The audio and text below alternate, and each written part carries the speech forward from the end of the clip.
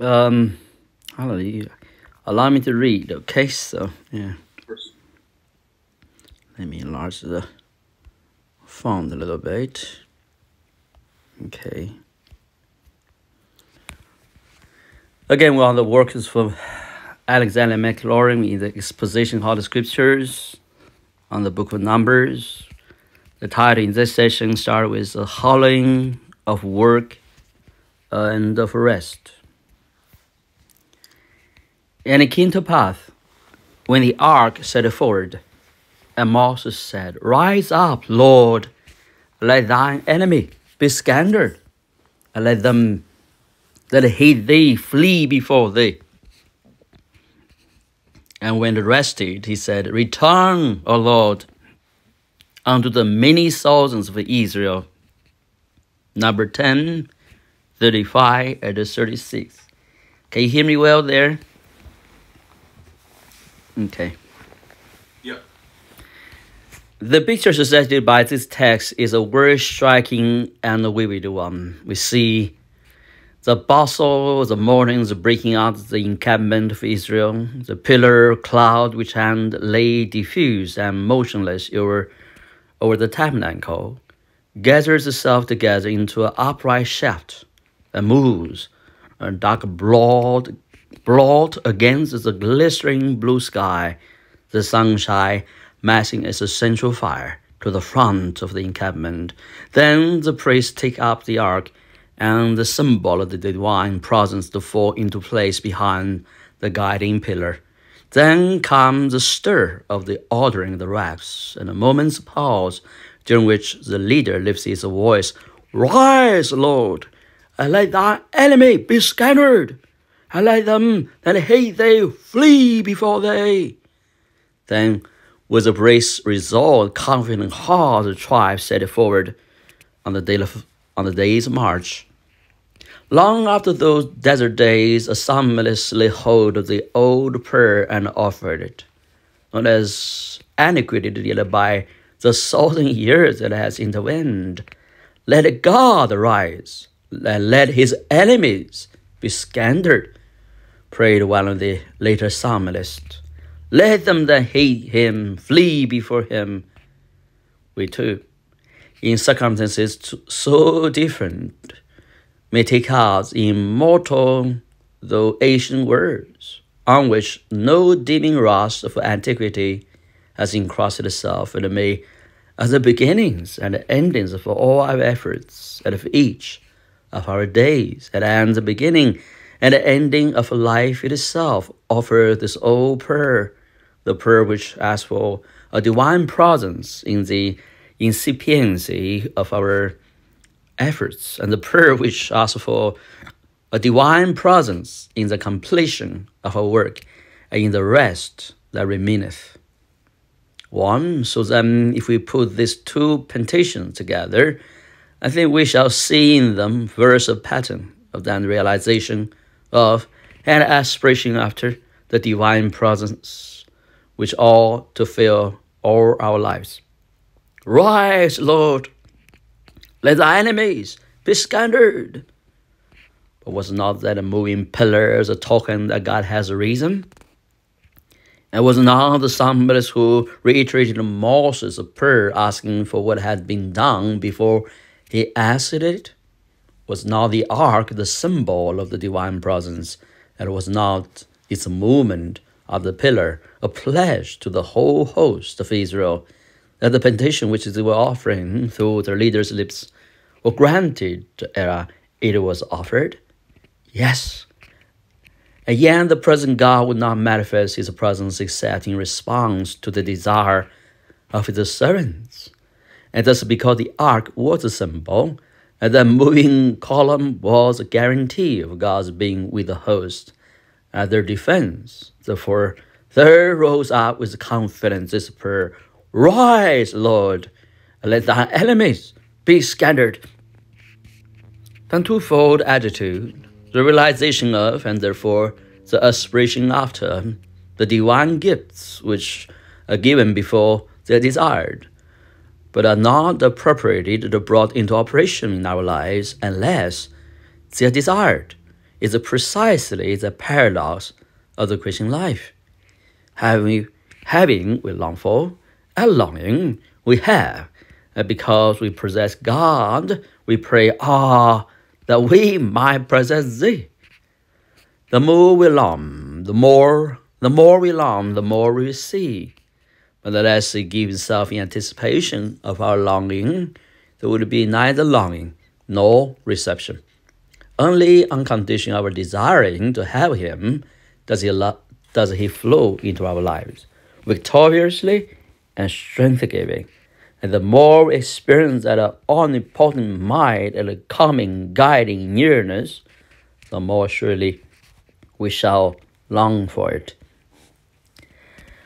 Let us, dear brethren, blend these two things together, for indeed they are inseparable one from the other, and there can be no real experience in any depth of the one of them without the other. Blessed be God! There need to be no longer interval of waiting between sowing the seed of supplication and reaping the harvest of fruition. And process of growth and reaping goes on with instantaneous rapidity before the call, I will answer. For pillar and ark were there, ere Moses opened his lips. While they are yet speaking, I will hear. For in response to the cry, the host moved triumphantly, guarded through the wilderness, so it may be and ought to be with each of us.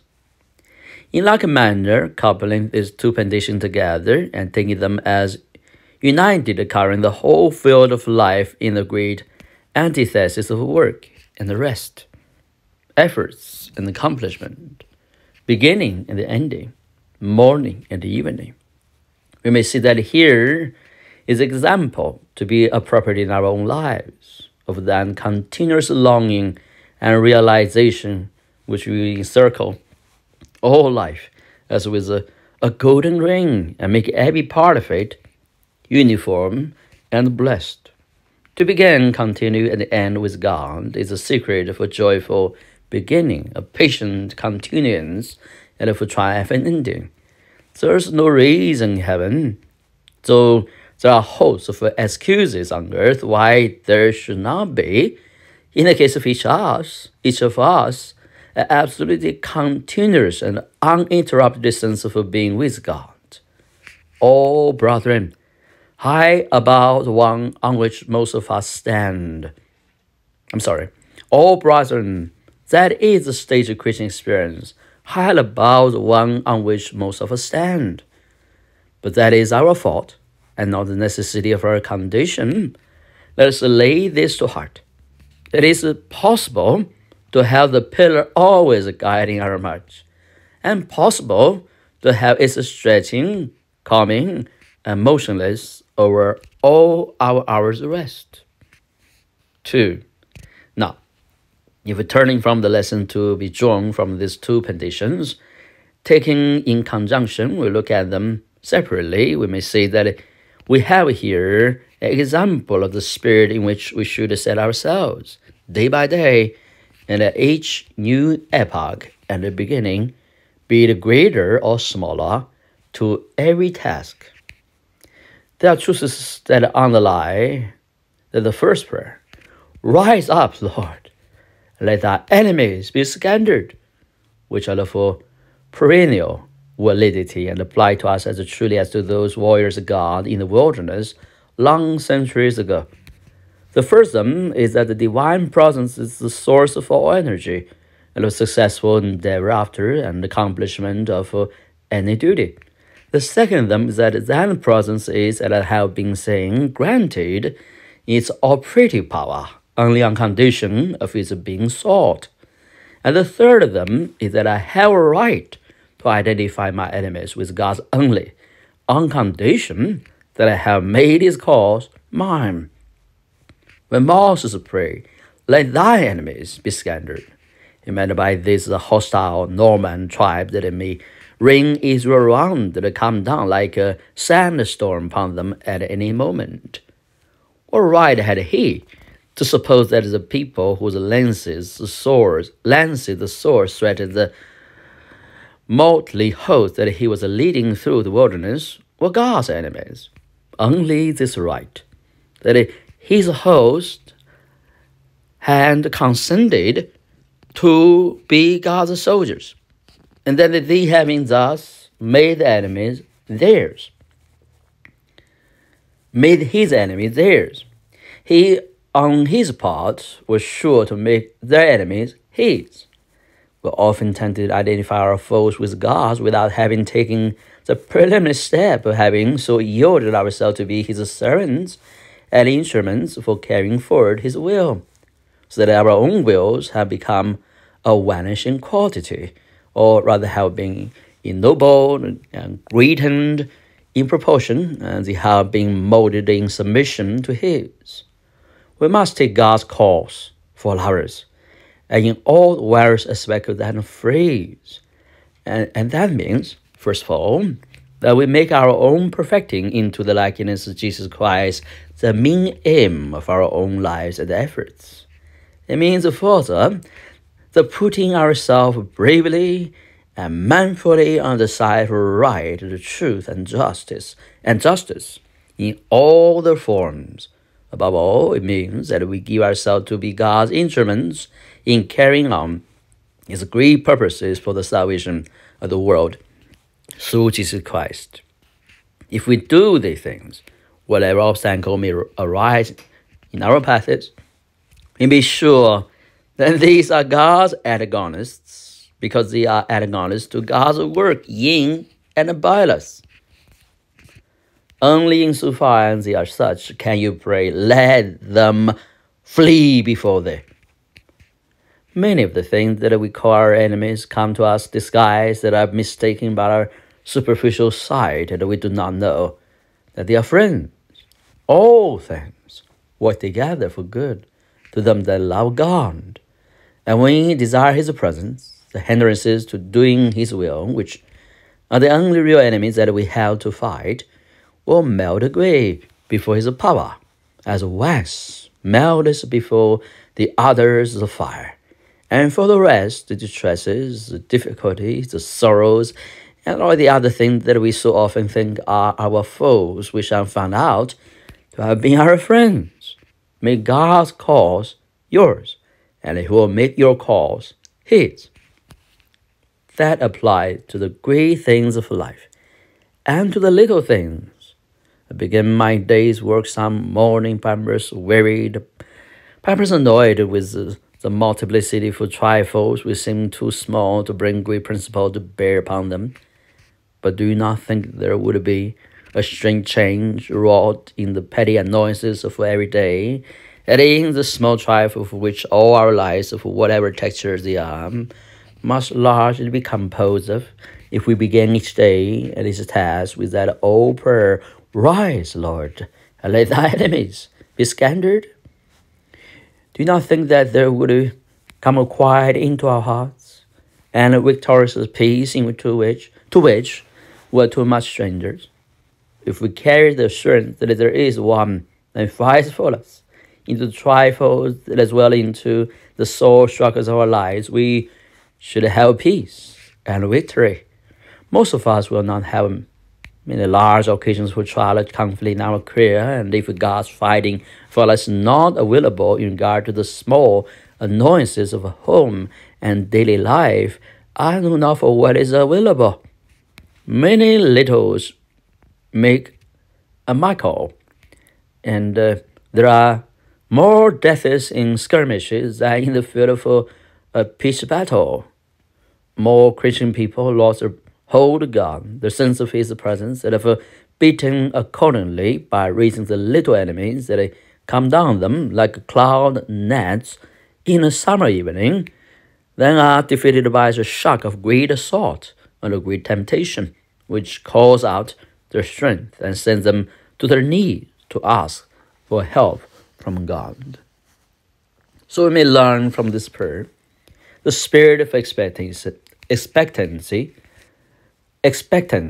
of victory, which is not presumption, and of consecration, which alone will enable us to pass through life victorious. Bit of a good cheer, said the master. If in answer to this prayer in its Christian form, I have overcome the world, we turn to the hemmed and sordid figure that stands mysteriously beside us while as we are all unaware of his coming, and the swift question that is sure up rises to our lips. Art thou for us, or for our anniversaries? The reply comes, Nay, but as captain the Lord's host. Come on, come up. That is Christ's answer to the prayer. Rise, Lord, let thy enemies be scattered. 3. Lastly, we have here a pattern of the temper for hours of repose. When the ark rested, he said, Return, O Lord, unto the many thousands of Israel. That says the beginning of these remarks, the pillar cloud seemed to have taken two forms, braced together upright when in a mood, diffuse and stretched as a shelter, and a covering over the host Israel, when it and thee were at rest. In like manner, that divine presence protein its forms and takes all shapes according to the moment's necessity of the Christian trusting heart. We are to brace ourselves for the march. It condenses itself into upright and moving guide. When we lay ourselves down with relaxed muscles for repose, it softly expands itself, carrying our head in the hours of rest, as in the day of a battle. Ah, brother, we have more need of God in time of repose than in times of effort. It's harder to realize his presence in the brief hours of relaxation than even in the many hours of strenuous toil. Everyone who goes for a holiday knows that. We have only to look at the sort of amusement that most people fly to when they have nothing to do. We have not anything to do. To see there is quite as much, if not more, peril, the communion of a soul with God in times when the whole nature is somewhat relaxed and the strings are loosened, like those of a violin, skewed down a turn or two of the peg than there is in times of work. So let us take special care of our hours of repose and be quite sure that they are so spent that we can ask when the day's work is done and we have come to sleep at ease in preparation for night rest. Return, O Lord, unto thy waiting servant. Work without God, unfit for rest with him. Rest without God, unfit for work for him. When we take these two petitions and tests of the allowableness of any occupation, or of any relaxation, dare I ask him to come with me into that field of work? If I dare not, it is no place for me. Dare I ask him to come with me into this other chamber of rest? If I dare not, I better never cross its threshold. Take these two prayers, and where you cannot pray them, do not risk yourself. But the highest forms contrast between the two widths still to be realized, for life as a whole is a fight, and beyond it there is the rest that remaineth, where there will be not merely God's return unto the souls in Israel, but the realization of his fuller presence and a full deeper rest, which shall be wondrously associated with more intense work, though in that work there will be no conflict. The two petitions will flow together then, for while we labor, we shall rest, and while we rest, we shall labor. According to the great sayings, they rest from the labors, yet they rest no day, no night. I'm going to read on. I think we have more time, right? So, Moses despondent. I'm not able to bear all these people alone because it's too heavy for me. That is in Numbers 11:14. Detail the circumstances.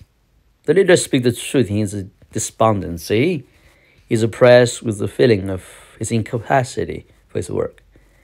When it takes words here as teaching us what men need in him who is to be their guide, and how impossible it is to find what they need in mere men. What men need in their guide. The Israelites wandering in the wilderness were without natural supply for their daily necessities. They have a long, hard journey before them, an unknown road, and the terminus of which was the land where they should rest. When precisely the same necessity as those which Moses despairingly said that they had. Like them, we wander hungry and need a leader who can satisfy our desires and evermore give us bread for our souls, even more than for our bodies. We need one to whom we can weep, as the Israelites did to Moses, and not weep in vain.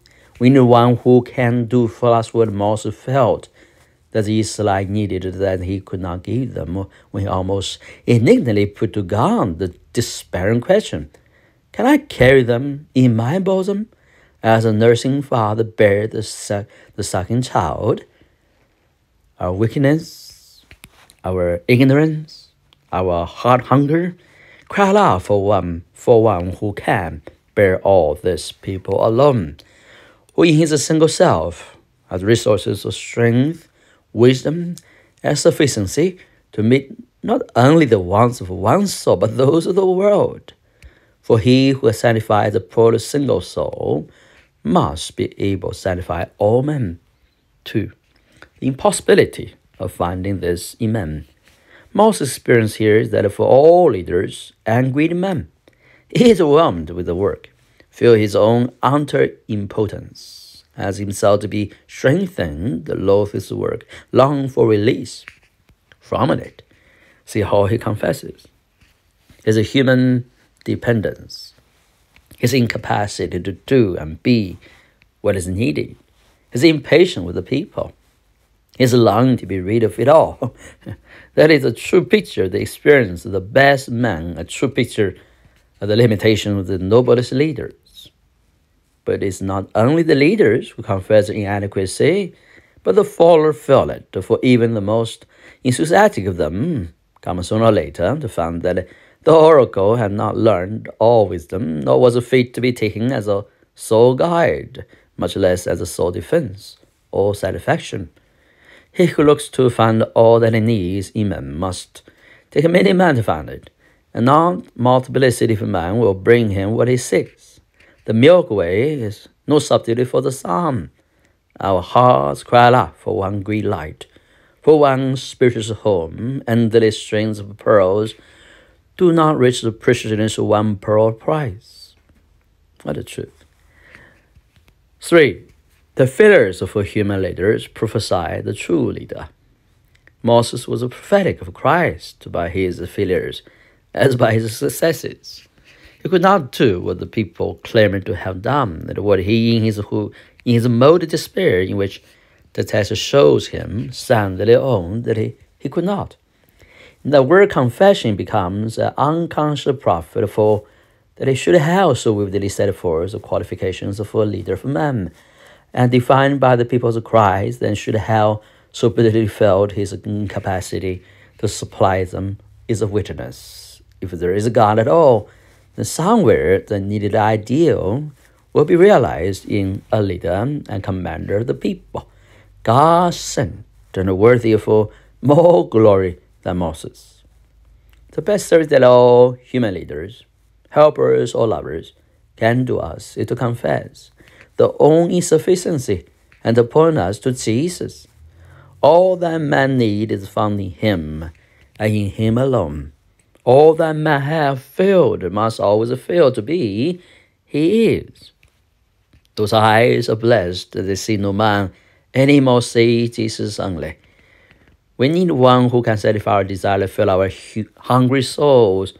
And Jesus speaks a promise, confirmed by the experience of all, who attested when he declares, "He that comes unto me shall never hunger."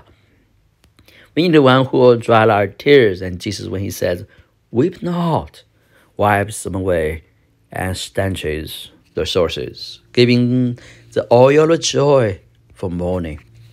We need one who can hold us up in our journey and minister strength to fainting hearts, to vigor, to weary faith, to Jesus strengthens us with a might in the inner man. We need one who will bring us to the promised land of rest. And Jesus brings many sons to glory, and wills that they be with him where he is.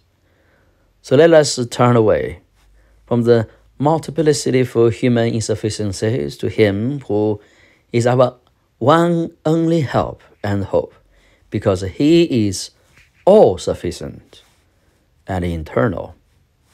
What a mighty exposition. Go ahead. Amen.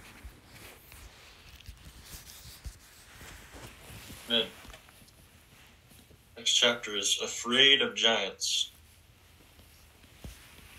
And Moses sent them to spy out the land of Canaan, and said unto them, Get you up this way southward, and go up into the mountain,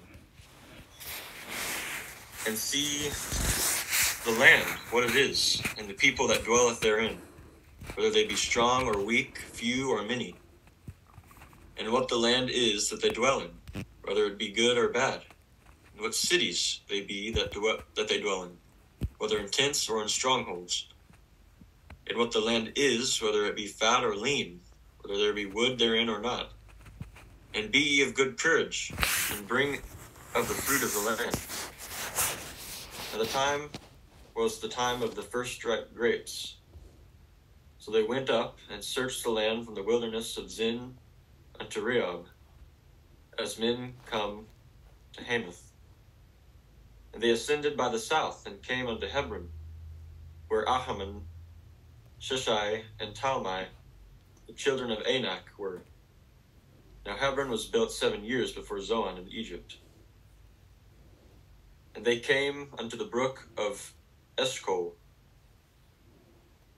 and cut down from thence a branch with one cluster of grapes, and they bare it between two upon staff. And they brought of the pomegranates and of the figs.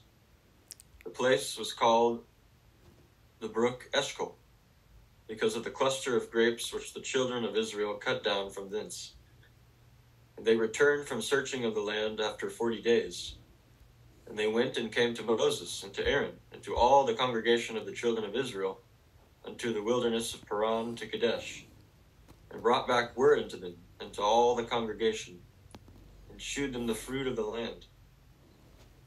And they told him and said, We came unto the land whither thou sentest us, and surely it floweth with milk and honey, and this is the fruit of it.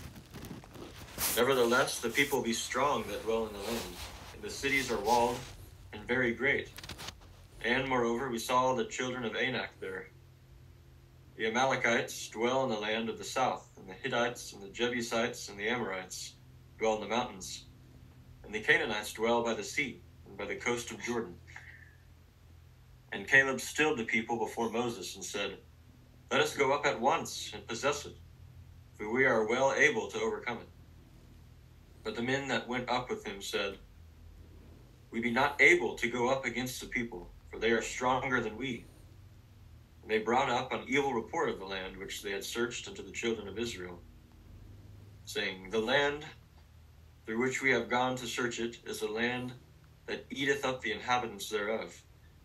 And all the people that we saw in it are men of great stature. And there we saw the giants, the son of Anak, which come of the giants. And we were in our own sight as grasshoppers, and so we were in their sight. Numbers 13, verse 17 through 33. We stand here on the edge of the promised land.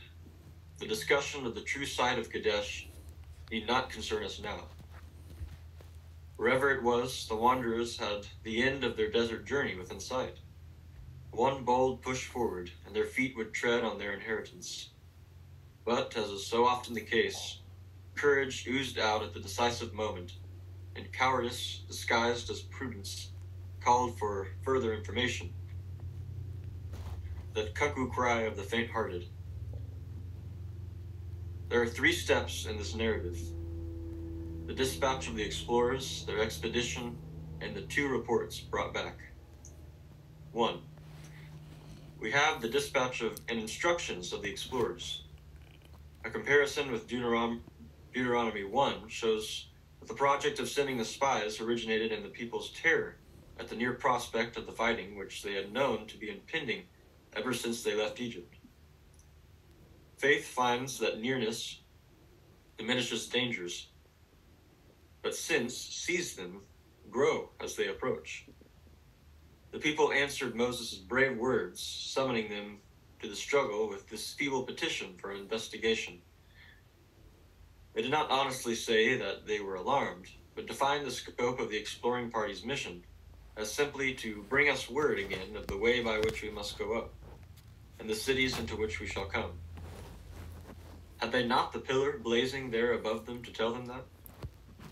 The request was not fathomed in its true faithlessness by Moses, who thought it reasonable and yielded. So far Deuteronomy goes. But this narrative puts another color on the mission, representing it as the consequence of God's command. The most eager discoverer of discrepancies in the component parts of the Pentateuch need not press this one into his service. For both sides may be true, the one representing the human feebleness which originated the wish, the other the divine compliance with the desire, in order to disclose the unbelief which unfitted the people for the impending struggle, and to educate them by letting them have their foolish way and taste its bitter results. Putting the 2 accounts together, we get not a contradiction, but a complete view, which teaches a large truth as to God's dealings, namely that he often lovingly lets us have our own way to show us by the issues that his is better, and that daring which is obedience is the true prudence. Is that amazing? Instructions given to the explorers turn on 2 points: the eligibility of the country for settlement and the military strength of its inhabitants. They alternate in a very graphic way from the one of these to the other, beginning in verse 18 with the land, and immediately going on to the numbers and power of the inhabitants, and harking back again in verse 19 to the fertility of the land, passing again to the capacity of the cities to resist attack, and finishing up in verse 20 with the land once more, both arable and forest. The same double thought colors the parting exhortation to be bold and to bring the produce of the land. Now the people knew already both points which the spies were dispatched to find out. Over and over again in Egypt, in the march, and at Sinai, they had been told that the land was flowing with milk and honey, and had been assured of its conquest. What more did they want? Nothing, if they had believed God. Nothing if they had been all saints, which they were not. Their fears were very natural. A great deal might be said in favor of their wish to have accurate information, but it is a bad sign when faith, or rather unbelief, sends out sense to be its scout, and when we think to verify God's words by men's confirmation. Not to believe him, unless a jury of 12 of ourselves says the same thing, is surely much the same as not believing him at all. For it is not he, but they, whom we believe, after all. There is no need to be too hard on the people. They were a mob of slaves, whose manhood had been eaten out by 4 centuries of sluggish comfort, and latterly crushed by oppression. So far as we know, Abraham's midnight surprise of the Eastern kings was the solitary bit of fighting in the national history thus far. And it is not wonderful that with such a past they should have shrunk from the prospect of bloodshed, and caught at any excuse for delay at least, even if not for escape. We have all of us one human heart, and these cowards were no monsters, but average men, who did very much what average men, professing to be Christians, do every day, and for doing, get praised for prudence. by other average professing Christians.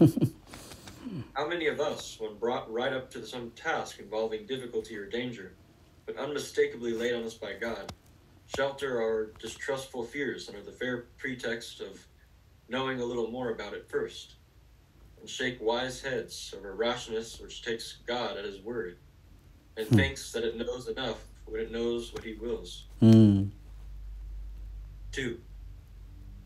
We have the exploration, verses 21 through 25. Wow. Ah, hallelujah.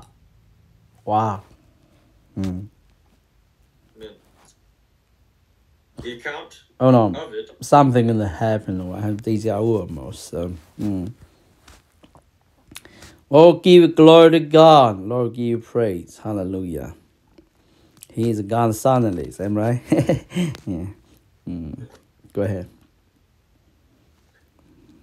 the account of it is arranged on a plan common in the Old Testament narratives, the observation of which would in many places remove difficulties which have led to extraordinary hypotheses.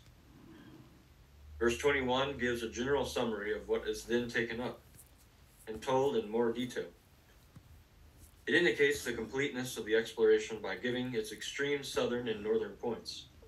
The desert of Zin being probably the present depression called the Araba, and Rehob as men come to Hamath, being probably near the northern Dan, on the way to Hamath, which lay in the valley between the Lebanon and the anti-Lebanon.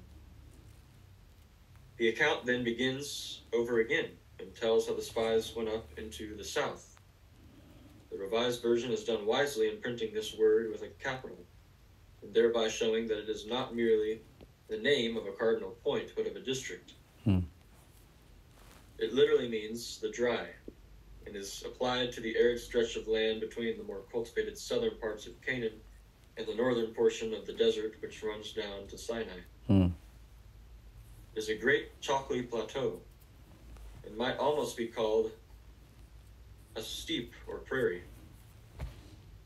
I don't know, how do you pronounce it again? Is that steppe or steep? Steppy, I believe. Steppy, yeah. I don't know if it's, I can't remember. I just told you, you don't remember. You don't believe me, that's all. I'm teasing you there, so. Yeah. I'm not the best pronunciator, so, yeah. Yeah, whenever I'm reading, I can always imagine my dad correcting me, because Oh, yeah? Yeah. Because I can read them rather than hear them. No, he's good with the English for sure. Yeah. Yeah. A large step. Actually, there's no P. Step. Yeah. Step. Almost a step. Almost the same thing. Yeah, I think it is pronounced step. Yeah, step. Yeah, so. Okay. Passing through this, the explorers next would come to Hebron, the first town of importance beside which Abraham had lived, and where the graves of their ancestors were. But they were in no mood for remembering such old stories. Living Anaks were much more real to them than dead patriarchs. So the only thing mentioned, besides the antiquity of the city, is the presence in it of these giants. They were probably the relics of the aboriginal inhabitants, and some strain of their blood survived till late days. They seem to have expelled the Hittites who held Mamre, or Hebron, in Abraham's time. Their name is said to mean long-necked, and the 3 names in our lesson are probably tribal and not personal names.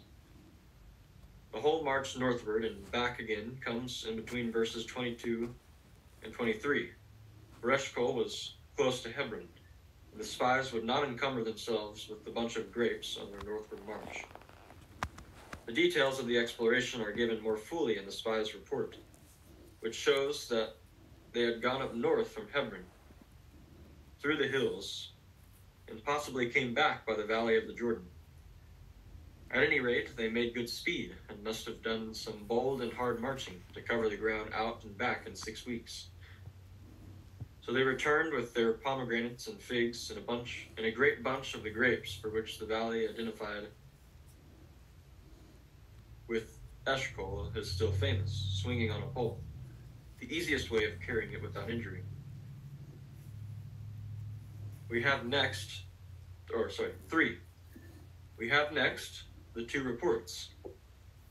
The explorers are received in a full assembly of the people, and begin their story with an object lesson, producing the great grape cluster and other spoils. But while honesty compelled the acknowledgement of the fertility of the land, cowardice slurred that over as lightly as might be, and went on to dilate on the terrors of the giants and the strength of the cities, and the crowded population that held every corner of the country. Truly, the eye sees what it brings with it.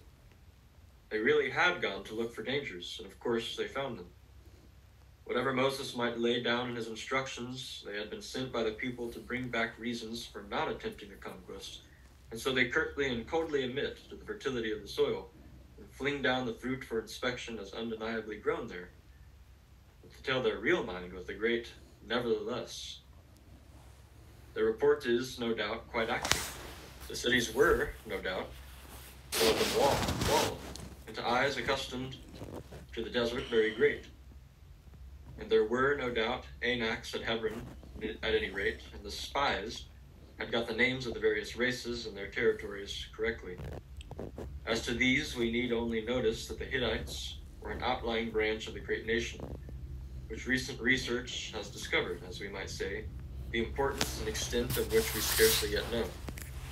That the Jebusites held Jerusalem till David's time, that the Amorites, or Highlanders, occupied the central block of the mountainous country in conjunction with the two preceding tribes, and that the Canaanites, or Lowlanders, held the lowlands east and west of that hilly nucleus, namely the deep gorge of the Jordan and the strip of maritime plain. A very accurate report may be very one-sided. The spies were not the last people who, being sent out to bring home facts, managed to convey very decided opinions without expressing them. A grudging and sure admission to begin with, the force of which is immediately broken by somber and minute painting of difficulty and danger, is more powerful as a deterrent than any dissuasive. It sounds such an unbiased appeal to common sense. What's the keyword? What's the keyword there? Common sense, huh? Yeah, common sense. It's the opinion man, my earthly minded man. They're not sinful even, so. Yeah. But without the ingredient God, yeah, and the faith. Like Go ahead. Pragmatic attitude, yeah. Yes, pragmatism, I call so. There are the facts. We will leave you to draw the conclusions. An unvarnished account of the real state of the case, in which there is not a single misstatement nor exaggeration, may be utterly false by reason of wrong perspective and omission, and, however true, is sure to act as a shower bath to courage, if it is unaccompanied with a word of cheer. Begin a perilous enterprise without fairly facing the risks and difficulties is folly. To look at them only is no less folly, and is the sure precursor of defeat. But when on the one side is God's command, and on the other such doleful discouragements, they are more than folly, they are sin. It is bracing to turn from the creeping prudence which leaves God out of the account to the cheery ring of Caleb's sturdy confidence. His was a minority report, signed by only 2 of the commission. These 2 had seen all that the others had, but everything depends on the eyes which look. The others had measured themselves against the trained soldiers and giants, and were in despair. These 2 measured Amalekites and Anaks against God, and were jubilant. They do not dispute the facts, but they reverse the implied conclusion, because they add the governing fact of God's help. How differently the same facts strike a man who lives by faith and one who lives by calculation. Israel might be a row of ciphers, but with God at the head, they meant something. That's a very good description. Faith is you hear and obey, right? Calculation.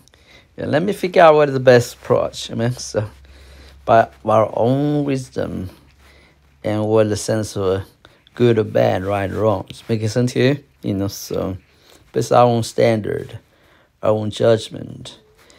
And when we continue to do that, will we give God room to speak to us?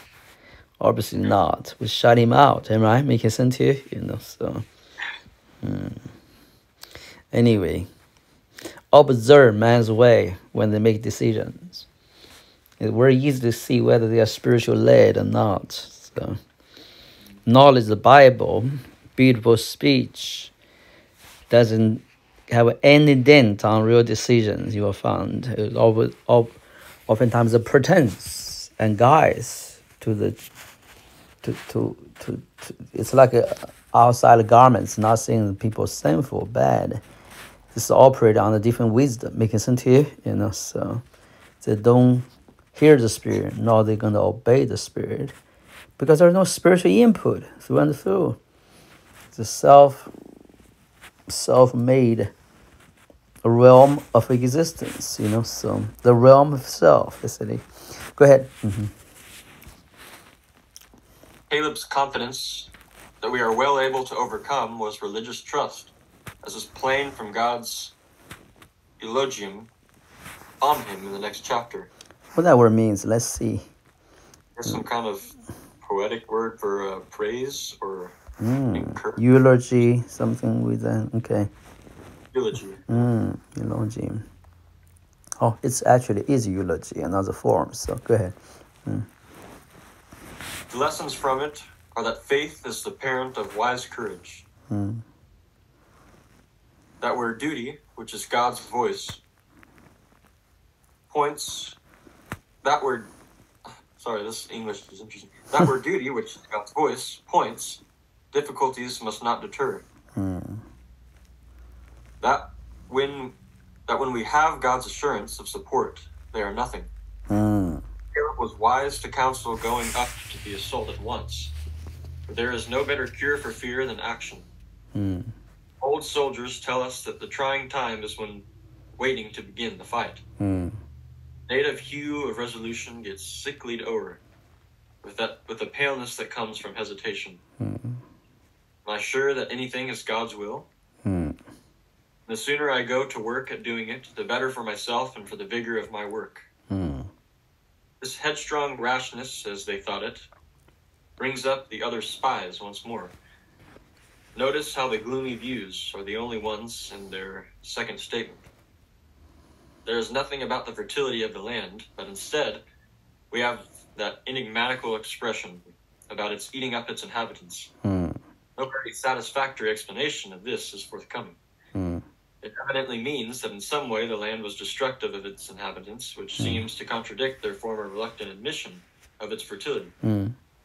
Perhaps in their eagerness to paint it black enough, they did not contradict themselves, or they did contradict themselves, and tried to make out that it was a barren soil not worth conquering. Fear is not very careful of consistency. Note, too, the exaggerations of terror. All the people are sons of Anak now. The size as well as the number of the giants has grown. We were in our own sight as grasshoppers. No doubt they were gigantic, but fear performed the God that justifies the unbelief and the fear, right? So, yeah. Make a convincing argument for his audience. It's incredible the mind of the man works. So, yeah. No doubt they were gigantic, but fear performed the miracle of adding a cubit to their stature. The coward hears that there is a lion without, that is, in the open country. He immediately concludes, I shall be slain in the streets. It is not usual for lions to sport themselves. Thus exaggerated and one-sided is distrust of God's promises. Such a temper is fatal to all noble life or work. It brings about the disasters which it foresees. Can you see that? It's a self-fulfilled prophecy, am I? Self-curse, basically. If these cravens had gone up to fight with men before whom they fell like grasshoppers, of course they would have been beaten. Much better that their fears should come out in Kadesh than when committed to the struggle. Therefore, God lovingly permitted the mission of the spies, and so brought lurking unbelief to the surface. Can I share a story with you? Okay, maybe not necessarily good, but I want to encourage you of exercise. Encourage. When I was a foolish young man, when in college years, I got into this friend. He has a very problematic trouble. He got his girlfriend pregnant before they get married. And the girlfriend was is my classmate. Get to know because she actually followed me to the city where she tried to learn literature stuff. She was a journalist for the education. She was a journalist for local newspaper, our county newspaper. And they got in that relationship. They got into trouble. And they want to get married. And the girl's father was a very rich man. He's the richest man in the county where I grew up with. And so I don't know all this until those crises broke out. One day the boyfriend, because the girl seems had some classmates, tried to, in the beginning from jealousy, then later on we get to know each other, and they become a good friend. So when he came out to me, said, cry for help, so said, can you help me? Because the father was so unhappy about him. He literally sent people try to murder him or put in hospital. They already in hospital. Got run down by bikes. I'm sorry to tell this life story, but that's what happened. So, and he just don't know. The two was pretty desperate. So they said, we don't have any help. So would you care to intervene? So happened I go back home on holiday. You have a vacation or holiday. What is it called? Holiday. So students, so. Yeah. So when I'm back, the train station reached my the town where I go to high school to. So I sent there, and one of them, dare not even go back home. So I had to find where they live. Take a long time, there's no bike, those they don't have cars or taxi stations. Had to ride a bus to get on the skirt of the city, take a long walk. So when I showed up the doors, it was great property, has factory all around. It's big home. In those days, China pretty poor, have a big home. Have factories. Those are big things. And anyway, the bodyguards, stuff like that. And went there, and he said, "Who are you?" I was dusty, sweat, a little lad, says my young lad, and nobody.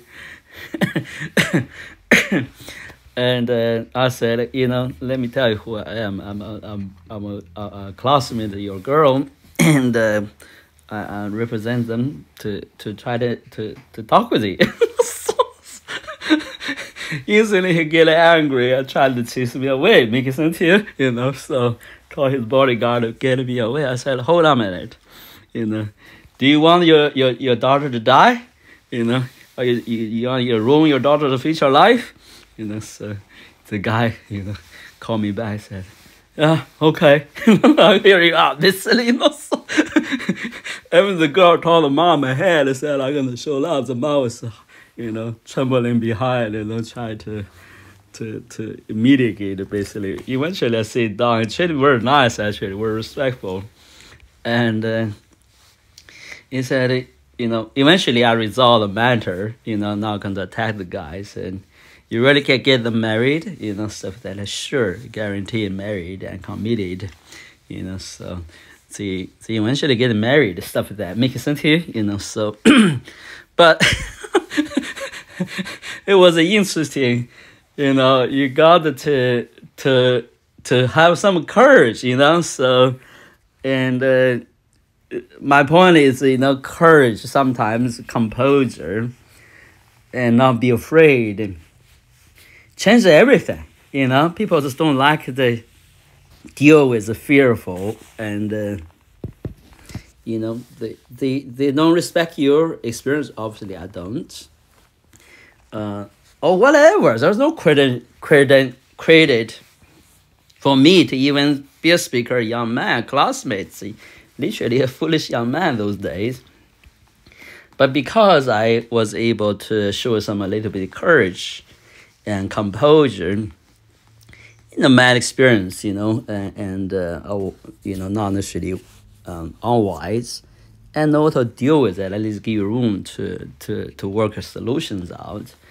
Many things in life is like that. When we approach with a timid, fearful attitudes, we never going to master first be anything. Nobody going to trust us. And the second, when those things come to you, you just not able to really get yourself together. How you expect others going to work together with, have respect towards you. I'm not using this, I have a lot of such experiences. No, I'm not to highlight my life per se. I'm just talking about the amazing ingredients in life. When you have courage, many things seems they're not challenging anymore. Am I not that demanding anymore? It's not. It's really it's all in the mind. So most of the stuff happening is only in the mind.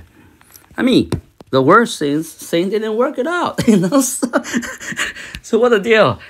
So and the worst thing in life is you die. What the deal?